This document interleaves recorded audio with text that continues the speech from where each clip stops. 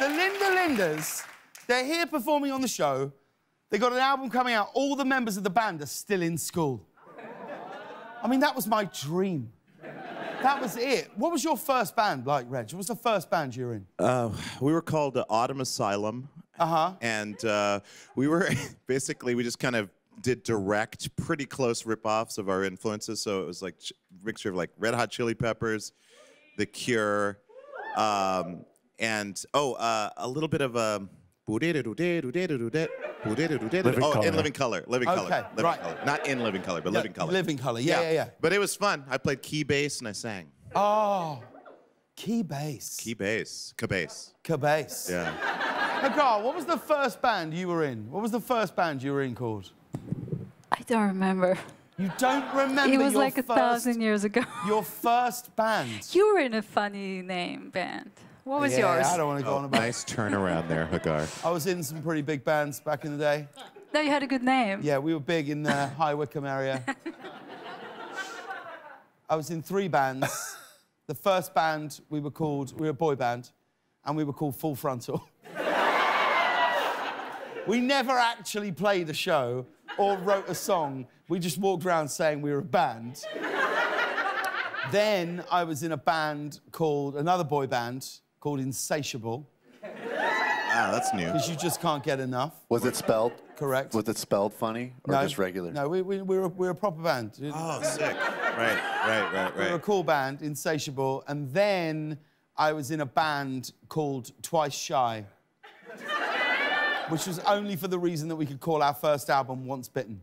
And that was mostly Queen covers. Gotcha. It was all Queen covers, but we didn't have a guitar player, which does make Queen difficult to do when you're going like dun dun dun dun dun dun dun dun dun dun dun dun. Kind of sounded like you were playing the Game of Thrones theme just then. Is that? No, that's in Bohemian Rhapsody. Oh. I'm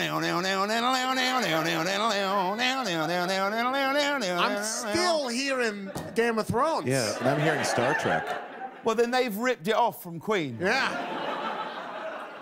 Well, look, we could do this all day. But it's that time. It's the time you've all been waiting for, America. It's the news.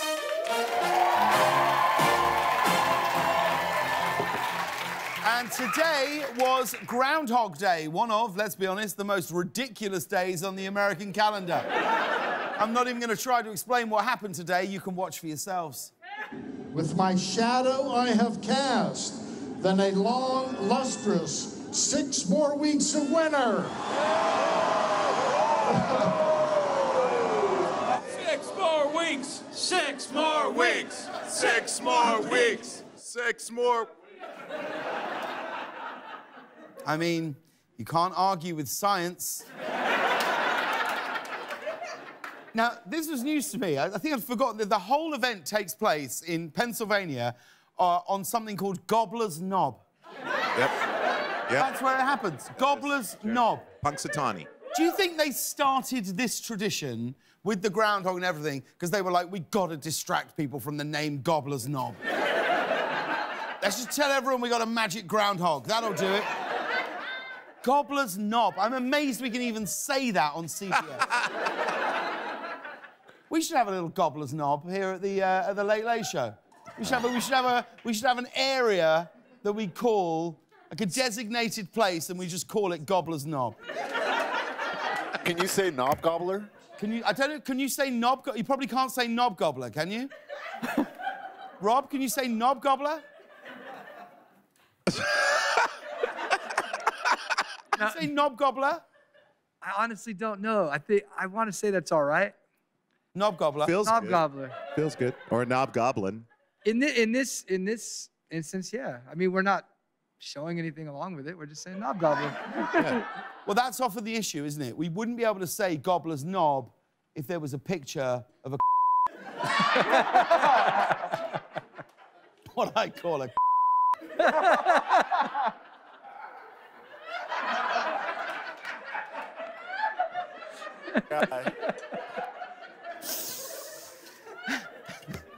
Moving on.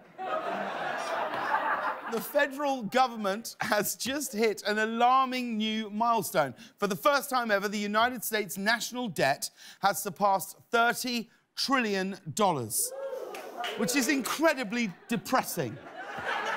You know what might lift your spirits, America? A little retail therapy, baby. My man. This comes out to $90,000 of debt for every American. And now seems like the perfect time to remind you that I, James Corden, am British. It's a huge number, 30 trillion. And apparently most of that debt stems from a VHS copy of Who Framed Roger Rabbit that the United States rented from China in 1991. Did everybody hear about this? The Washington football team finally announced their new name this morning. They're now called the Washington Commandos. I mean, call them whatever you want. They haven't been able to command a winning season since Obama was in office. To give you an idea of how fans reacted, shortly after the announcement, this is true, the word terrible trended on Twitter, which is surprising considering how Twitter is normally so welcoming and so positive. You know what I think they should have done? They should have done what Kanye did and changed their name from Washington football team to what? I think it's a good opportunity to maybe Cobra Commander could be the mascot. Cobra Commander. Yeah. Yeah. Or what if they went with the Washington Commandos? I like that. And the whole thing is when you go to a Washington game, you don't wear underwear and you just wave it above your head. Done. And the mascot could just be a completely naked man, just like, whee! The Washington Commandos. I love that. Think of the branding opportunities. That's what they should have gone with. Agreed. Let's go, Commando! Let's go, Commando! And everyone's like, let's do it. Yeah! This was an odd story. A company in Sweden has announced plans for an unusual solution to littering. They're going to train crows to pick up cigarette butts. Yes. Yeah. There's no way this doesn't lead to armies of crows flying around just ripping cigarettes out of people's mouths. I love that instead of teaching people to be responsible citizens, we're like, nah, let's train the crows to pick up after us. Let's do that. Pretty amazing. This could lead to much cleaner cities, as well as, let's be honest, much cooler looking crows.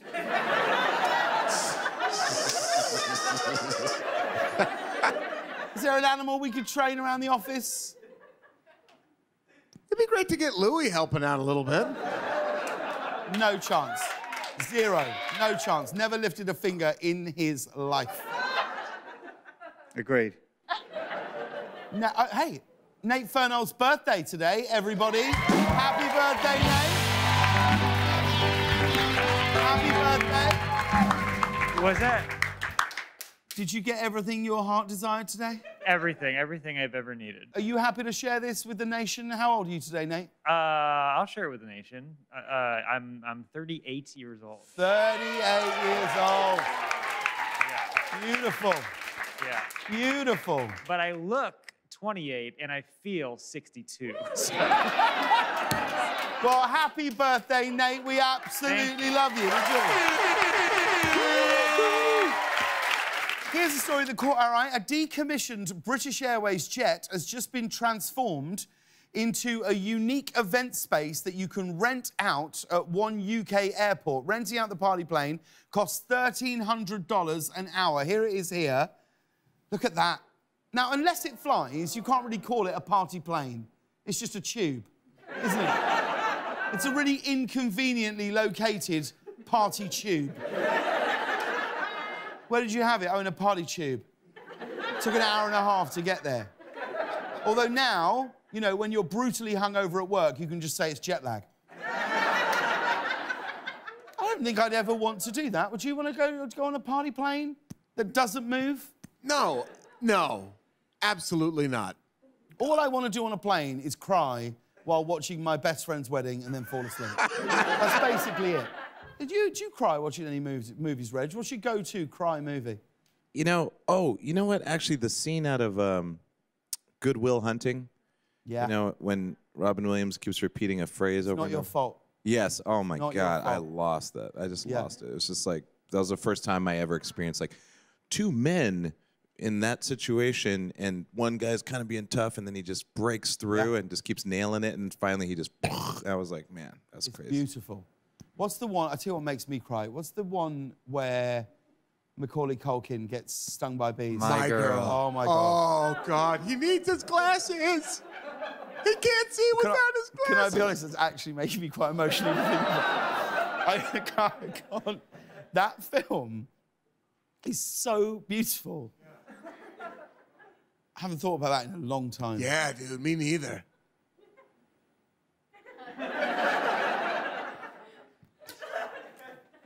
Love you guys.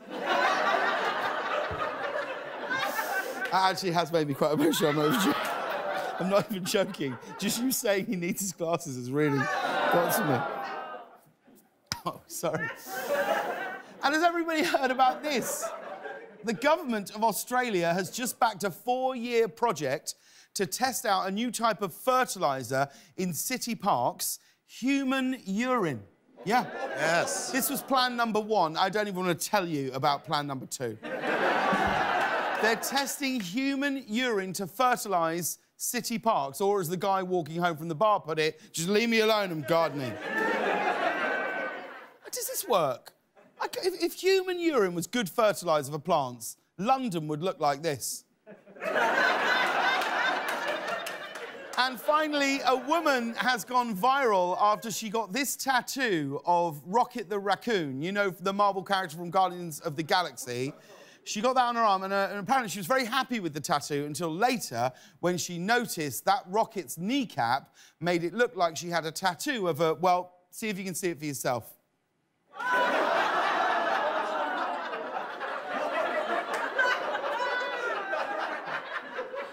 I mean, it could be worse. It could have looked like a ridiculous talking raccoon from a comic book. Rocket the Raccoon. I mean, she got a rocket, all right. Can we see it again? She should take that to Gobbler's Knob and see what happens. Now, I just want to be clear with the censors here at CBS, that is a kneecap. No need to blur it, it's a kneecap. It's the world's first fully circumcised kneecap. That's the news. We'll be right back, everybody.